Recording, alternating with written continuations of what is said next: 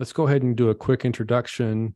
If you don't know who I am, my name is Paul David Thompson. I live in Little Rock, Arkansas. I used to be a corporate drone, and I used real estate as a way to escape my day job. I first started as a single family investor, and now I'm jumping more into the commercial side with my own real estate investment fund and projects. And Simon and I are good buddies, met at several conferences over time, and just became good friends and started talking about passive investing and all the questions that people have. And so we started the Passive Investment Show to help you learn more about investing in passive investments and how it can kind of really change your life. And we have a guest here today that I think we were talking in the green room here, 25 projects. She's 2 under contract, and she's gone full cycle. We'll explain what that means over in 9 of those 25 projects.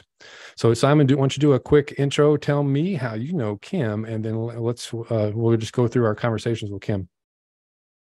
Well, so I've known Kim pretty much all my life. She's my sister, and she's also an investor. And I honestly, she's been an undercover investor until I didn't know any of this until about a month or 2 ago. What? When she shared with me like how much she's done. Now I introduced her to real estate back in 2018. And I said, hey, you should start looking into real estate.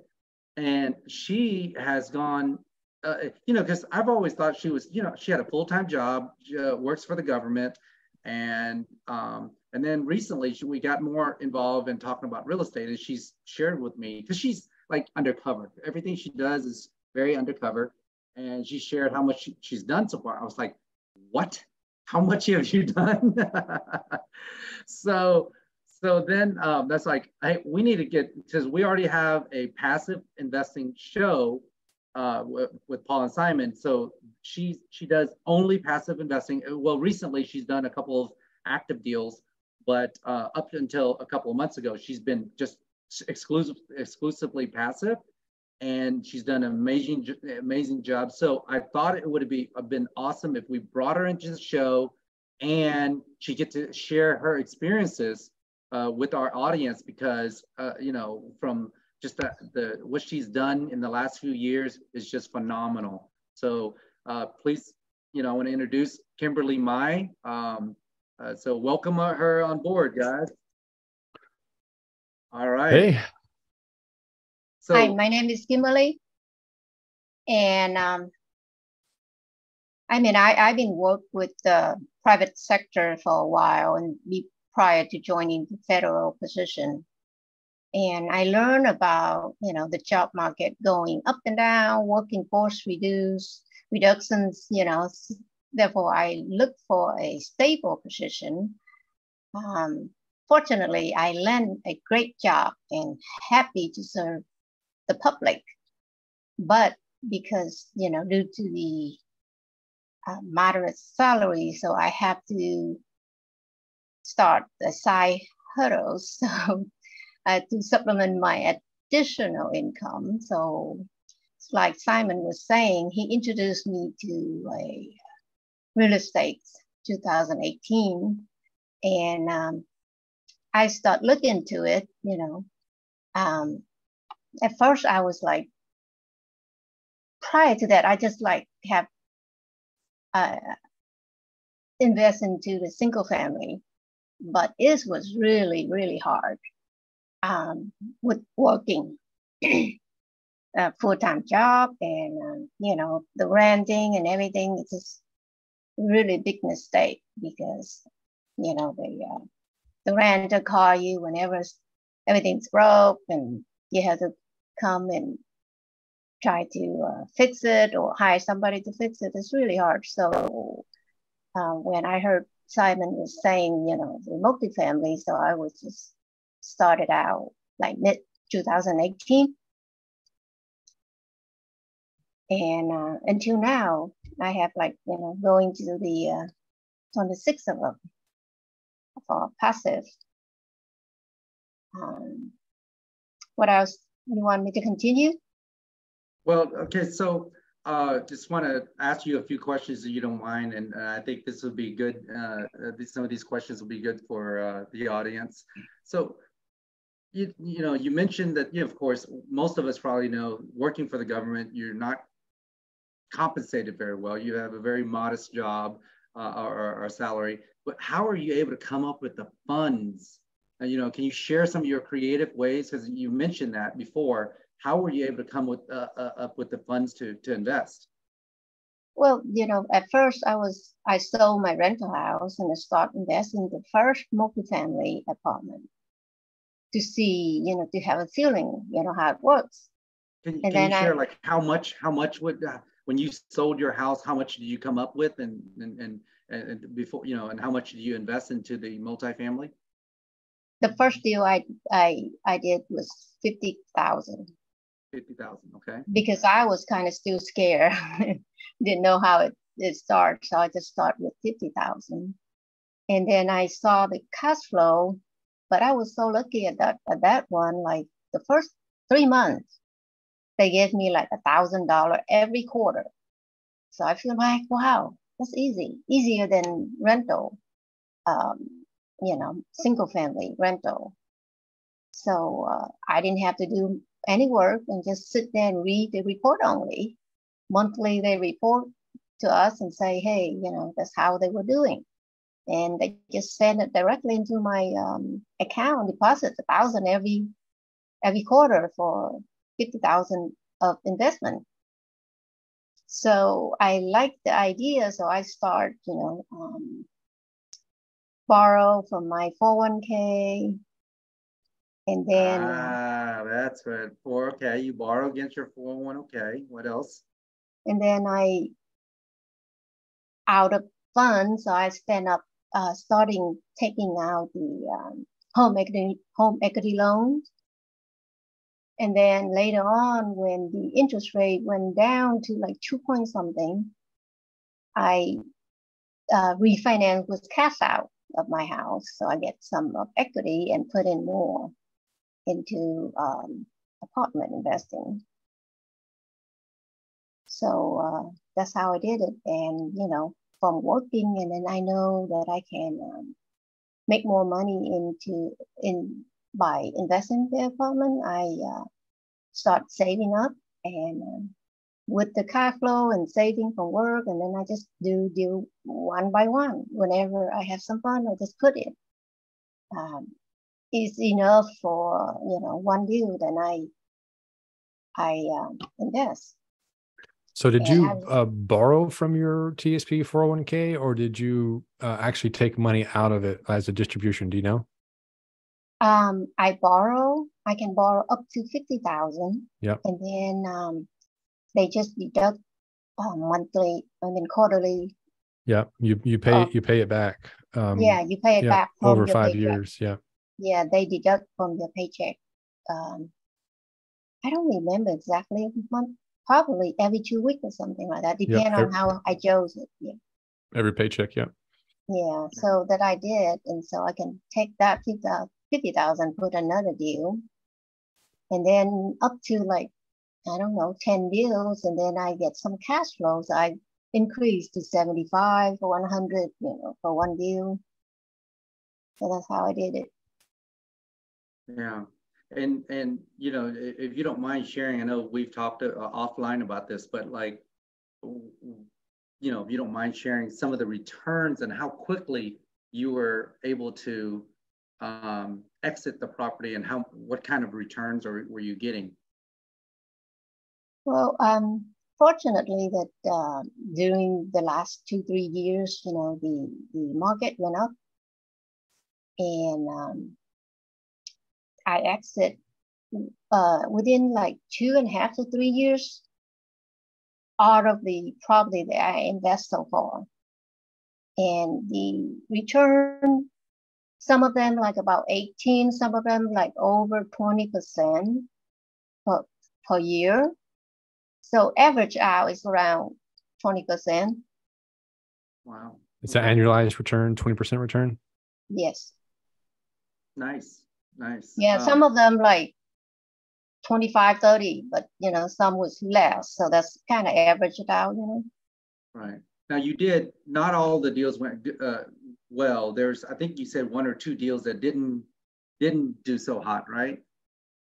Yeah, like two of them that I invested one sponsor that didn't make as much like I liked it to, but it was okay, you know, like from 7 to 10% per year.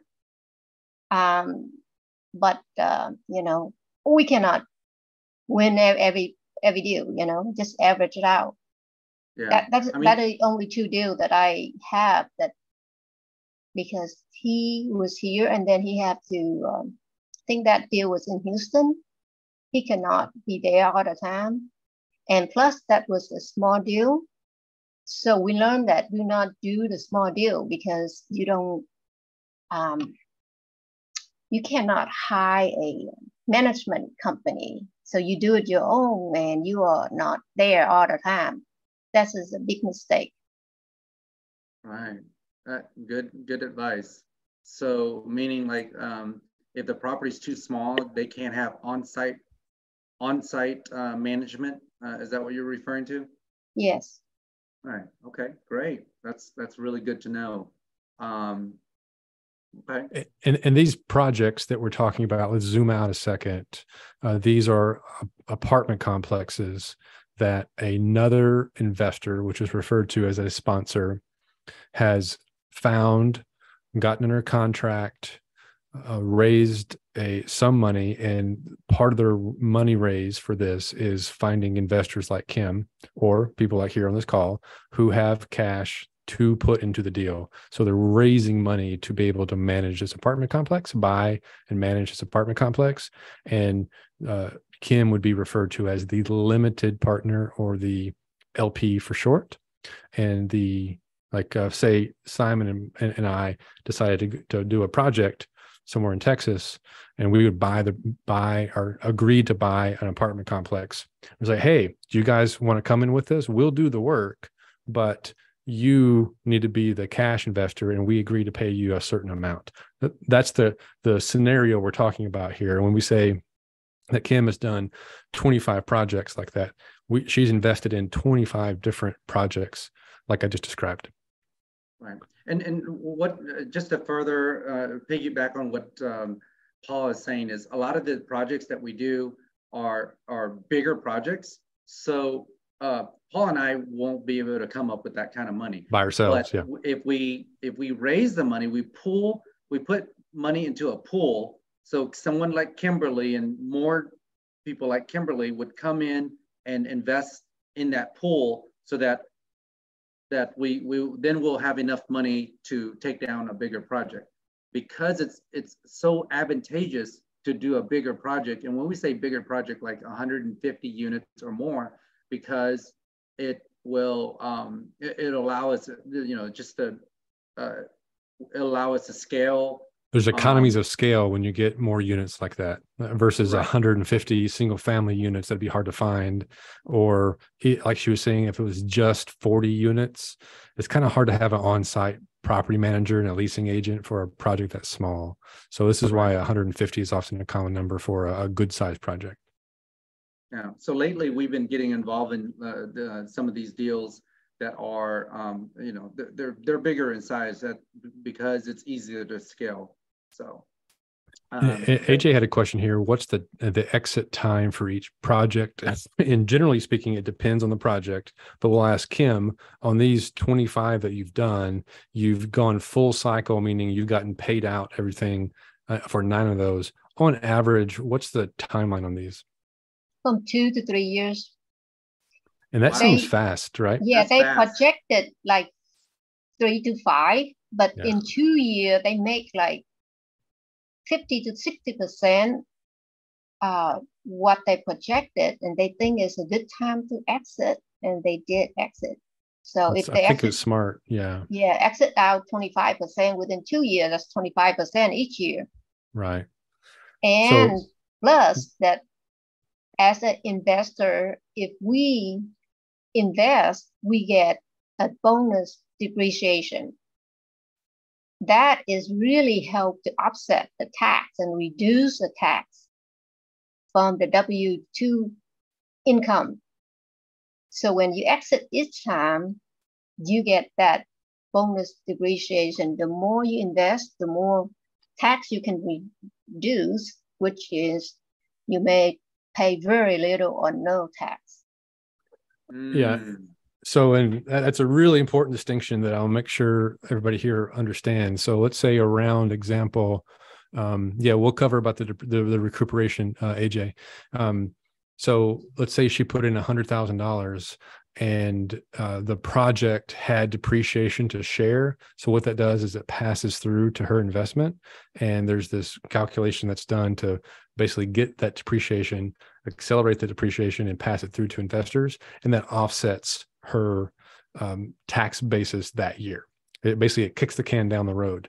Now, what AJ says is, but when you exit, what about kind of recouping and having to pay for those taxes? What was your experience, Kim, on those 9 that you got some depreciation on? When you got paid out, what happened?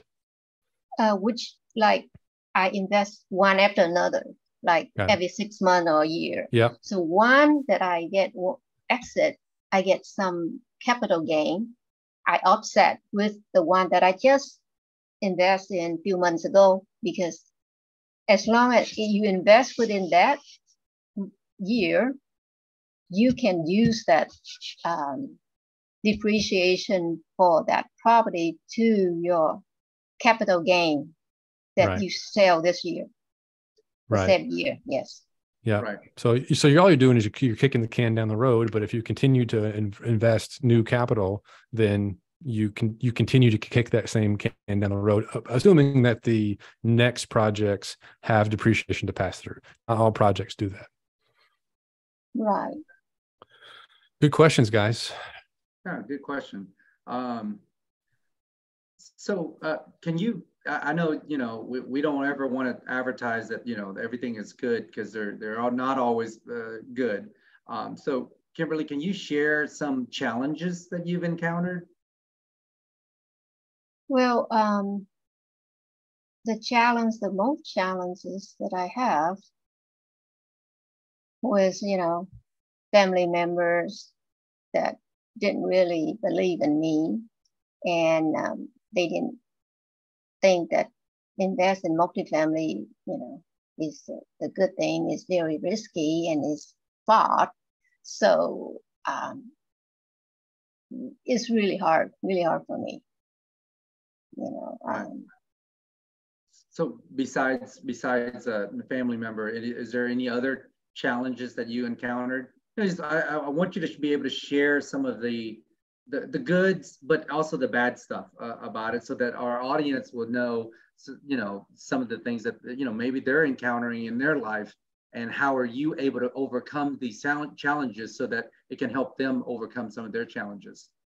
Well, the other challenges is financially, because, you have to save up enough. Minimum is 50,000. It's really challenging.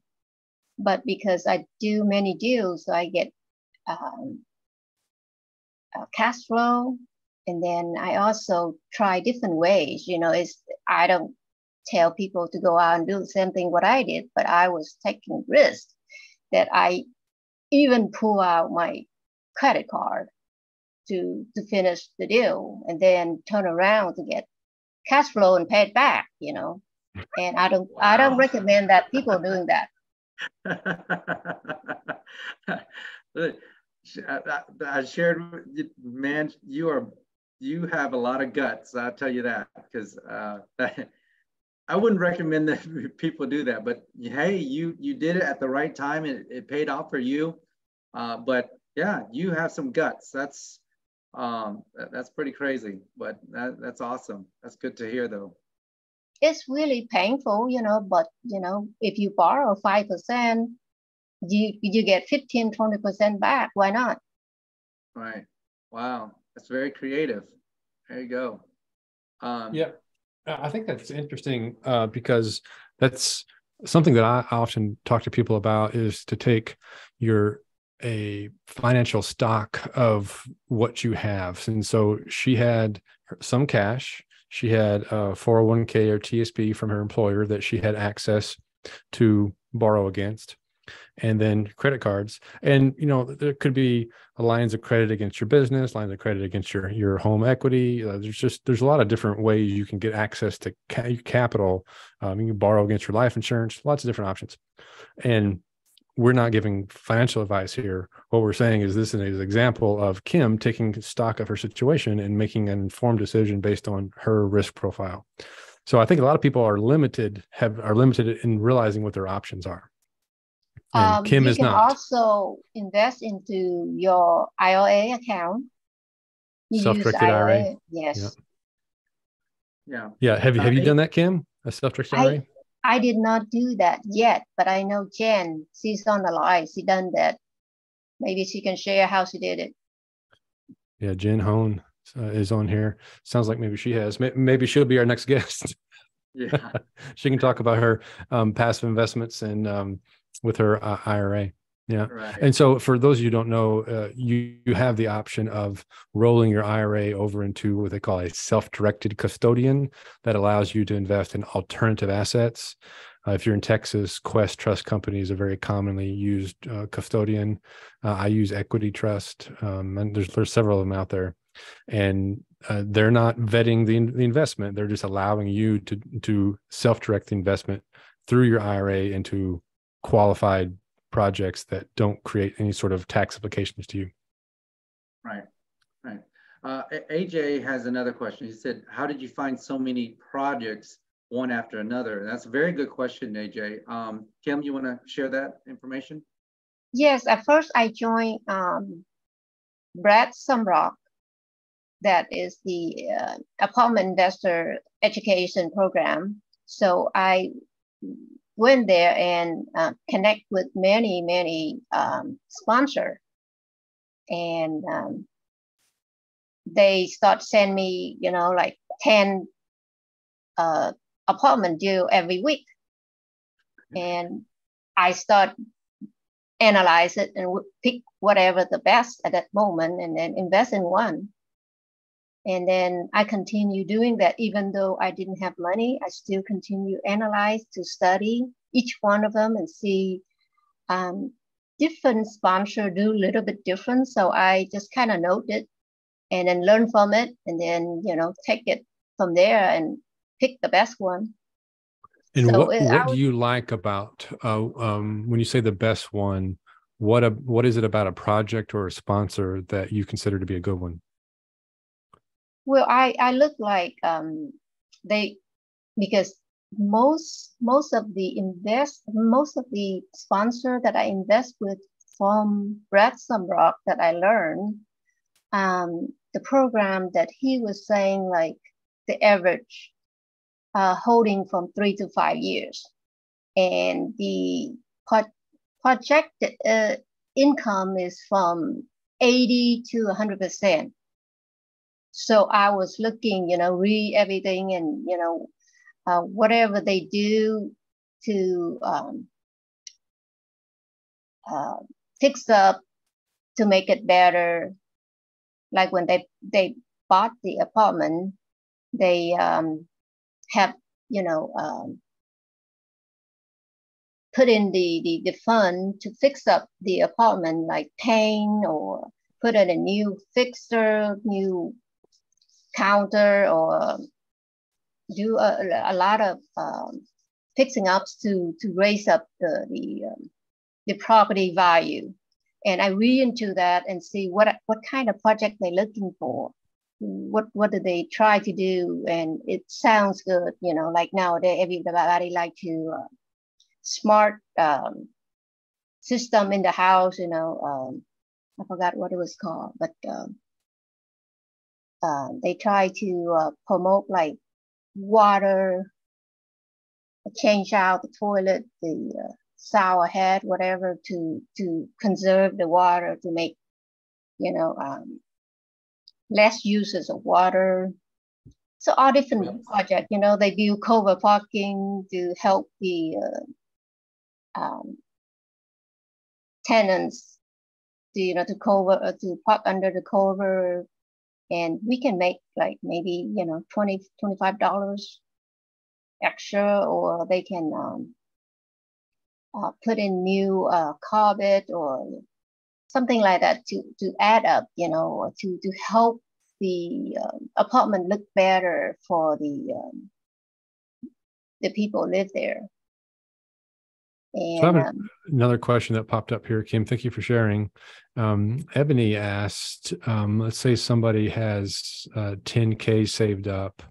Would that be enough to invest in one of these projects?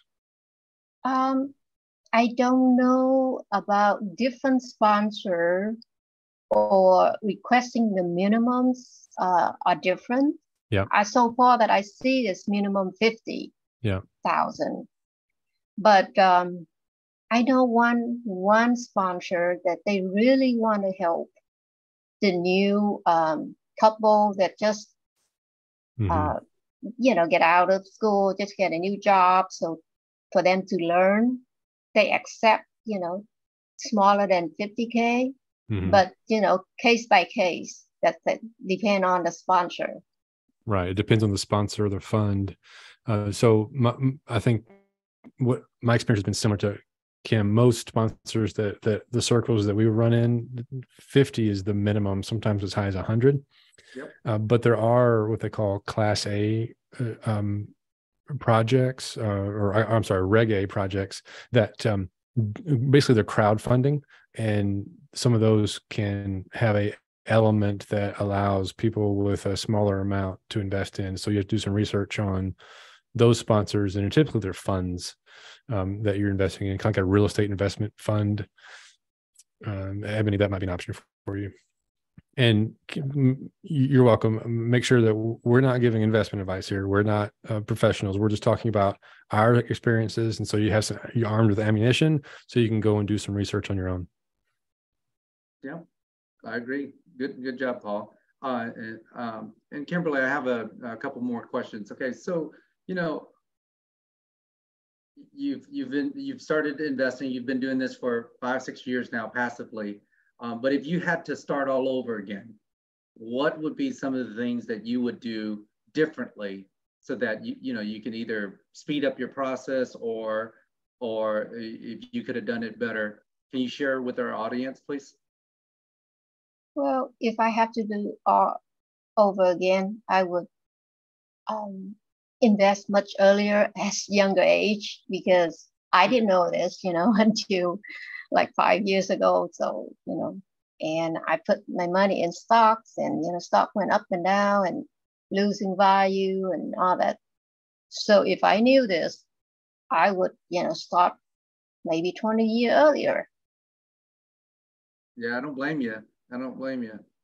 Most of the projects that you have exited has been pretty lucrative. So, yeah.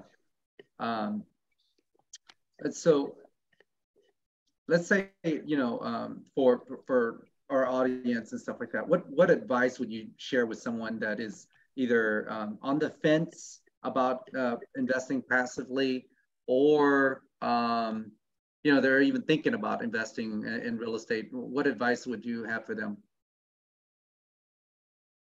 Well,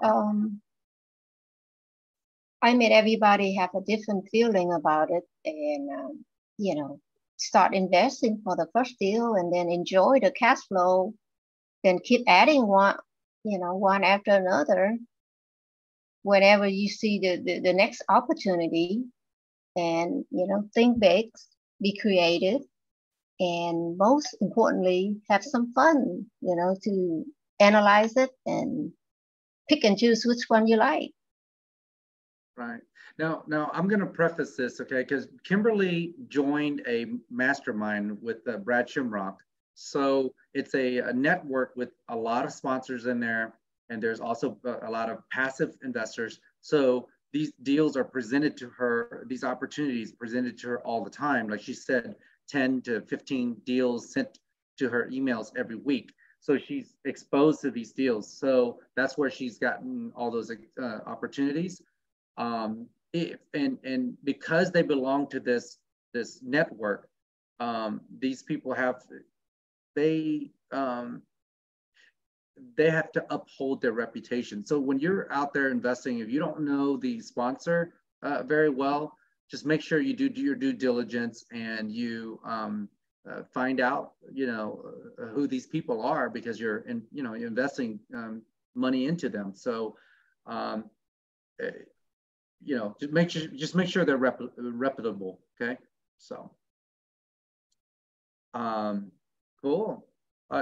Any other like creative? I'd love to hear some of the creative ways that you've invested. So what are some of any other creative ways that you've thrown together that you can think of?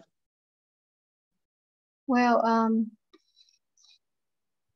I just cannot think any other creative way, but it's another creative way. Maybe you can partner with somebody and put together, and like maybe the person that was asking, they have 10,000, maybe they can put in with their family member, to add up to add up, it go 50,000. So you make one deal and you learn together.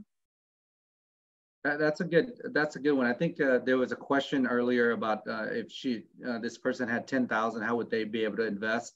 A lot. So some of these deals have a minimum of like 50,000. So if if you get into that network, you can probably partner with someone to come up with the 50,000 to invest. And some sponsor may make an exception to go less. So but you just got to surround yourself with the right type of people. So. Yep. Cool. I think somebody asking about the 1031 exchange. Mm-hmm. Do you know if 1031 exchange is possible in a syndication like this? Yes, there is some sponsor that they willing to do 1031 exchange, but you have to work with them ahead of time, so that because it involves some paperwork and some drafting of the lawyer. They have to do the paperwork to exchange it from one property to another. So I've been exposed to a lot of these 1031s. There's a process. It's called a tenant in common that a sponsor would have to do, and they have to create. Their attorneys have to create documents to make sure that, because a 1031 you have to own or hold title, or in the same entity. Yeah, in the same entity. So there's a process of doing it. So the answer is yes. Can it be done? Yes. Is there a process? Yes. And typically there's a minimum amount that they take, because there's a lot of attorney fees that are involved. So to answer your question, yes, you can. Yeah, because they have to be on title. Like the only way it would work is if the name of what you sold it from was on title, along with the sponsor's entity and tenants in common would be the only way it would work, right? Right. Yeah, yep. Which is complicated. So they're not going to do that for just a few $1,000s. Like they're going to want probably hundreds of thousands, if not millions of dollars for that. The smallest amount I've seen someone take for a 1031 is 500,000. Yeah, someone was willing to do it. Typically I've seen it's $1 million to $2 million, or higher. Or higher. Yeah. So the answer is yes, but there's a lot of costs involved with it. So. I think, Kim, you may have been jumping on AJ's question. AJ asked, did you start being a sponsor? Do you know that? Yes. In the future, if we have another deal, we will sponsor. Okay. So, yeah, she's open to being a sponsor. Yeah. Do you create an LLC, or do you individually own these investments? Do y'all understand AJ's question? Yes, I did create an LLC. Oh, so you're investing from an LLC into these projects. Do you do an LLC per project, or just one LLC? I just use one LLC.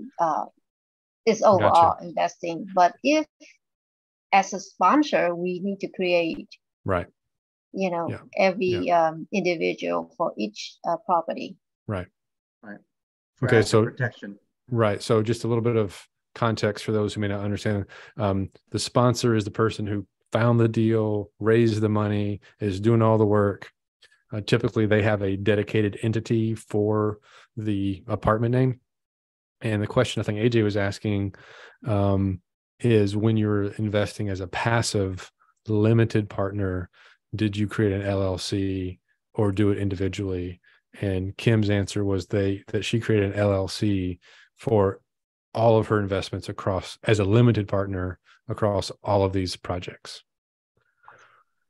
So that's impressive. That's a good way to run a little business, because you would also get all the expenses that you have legitimately running through your life. That's a business expense, then goes through the LLC as well. So that makes a lot of sense. Right, because we like go look for the apartment, check it out. We went to learn, the events, to network with sponsor. You can write off. Mm-hmm. Ebony, are you on Instagram? I'm sorry. Ebony asks if Kim is on Instagram.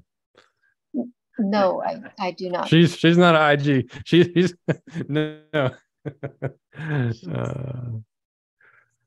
Yeah. Yeah. She's not in social media at all. So good. Well, you mentioned that she does this kind of incognito, almost like she's like the stealth investor. Hey, I did not know all of this until recently. Hey, I didn't even know that you guys were siblings. Like I was like, hey, Kim's going to come on here and to tell about all this amazing investment she's done. It's your sister. You didn't even tell me. Yeah, I didn't want to ruin the surprise. And you know that I'm work for the government, and they do not like us to be on the social media. So that's why I do not. Gotcha. Do you still work for the government, Kim? Yes, I can retire if I like to, but I love my job because I really like the service that I work, and help other people. And same thing with this investment apartment. It's really rewarding that we are part of the community to invest, fix up the apartment to be nicer, for people to call home, and helping other people, So I like to do that. Yeah, it's nice to have a job you like. Yes. Okay, so maybe we'll have 5 more minutes here, you think, Simon? So I think you have a question. Anybody else, while we're thinking, what other questions do you have? Drop in the Simon, or drop in the message, and go ahead, and Simon, go ahead. So yeah, there's some questions here. Ivan asked, find the property, set up LLC, form LLC. I wouldn't. My answer would be, I can answer that. I wouldn't get too caught up on all of that. The key is, if you have the funds to invest, someone like myself, we have deals all the time. Actually, we have some deals right now, but they are not, they're not 506C, meaning like I can't advertise those, and we have to have prior relationships before I can present those to you. So once you register for this webinar, we'll reach out to you, we'll talk to you, we'll build a relationship, and then I can present some of these deals to you guys. Okay, so that's what Paul and I do. We have deals all the time. When the deals that we have right now are 506C, so we really can't talk about it. But for 506C, which is, there's one coming down the pipeline pretty soon here, we can do all the advertising we want on it, and that should be coming in the next 2 to 4 weeks. So that it's already under contract. It's going through due diligence now. Once we have clearance, then we can start advertising those. So definitely we'll send out some emails and let you know, Ivan. So okay, so the reason he's asking, he's a project maybe. All right, and Ivan, to set up an LLC, it takes you like 1 to 2 days to do, very fast. So those are that's very quick to do. I wouldn't worry too much about that. Okay, don't get caught up in all that. What state is it in, Ivan? What state? South Carolina. So usually the LLC for the project, or for the property is in the state that the state is in. And so each state has their own process. Like Texas is a little bit slow. Like in Delaware, like you can do it yourself like in one day. And I'm not sure about South Carolina. Yeah, but that's an attorney question. They can cut through that stuff fast. It's not a problem. Yeah, that's it. Yeah, you get a lot of these investors. They set up their LLC in either Vegas, Nevada. I'm sorry, Nevada, Wyoming, Delaware. Those are the main 3 states that you get the most protection. But like I said, Paul and I, we're not attorneys. You may want to check with an attorney on that. We're not CPAs either, but we're just sharing with you guys our experience, what investors do most of the times when they set up the LLC. So, yeah. Anything else, Simon? Or are we wrapping up? I think Ivan has another question. He said, yes, property is not under contract yet, a hotel. I guess you're communicating with us that you got a property going, Ivan? He's negotiating on it. It's a hotel in South Carolina. Oh, okay. Well, good luck, Ivan. Hopefully you get it. Those are nice projects to have. You're welcome. All right, guys. Well, thank you, Kimberly, for joining us.